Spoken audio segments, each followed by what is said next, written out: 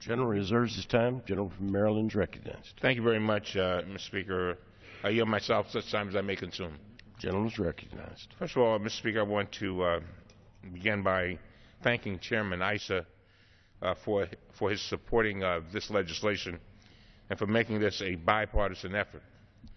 The Presidential and Federal Records Act amendments is aimed at giving the American people access to the records presidents create while they are in office. Under the Presidential Records Act, a president has discretion to restrict access to his records for up to 12 years after he leaves office.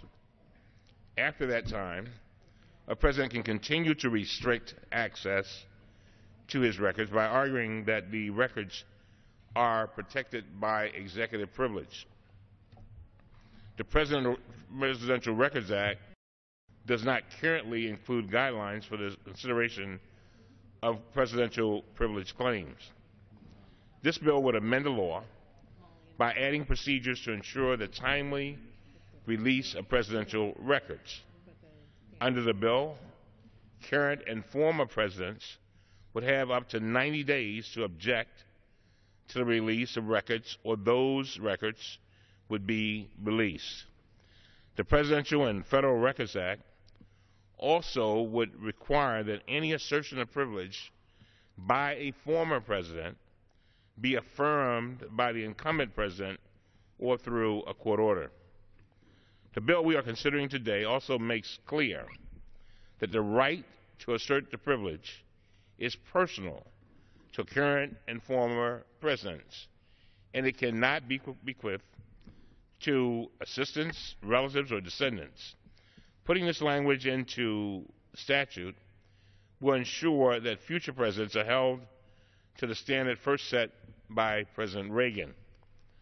The chairman of the Oversight Committee, Representative Darrell Issa, added an amendment during the committee markup of the bill to address the use of personal email by federal employees.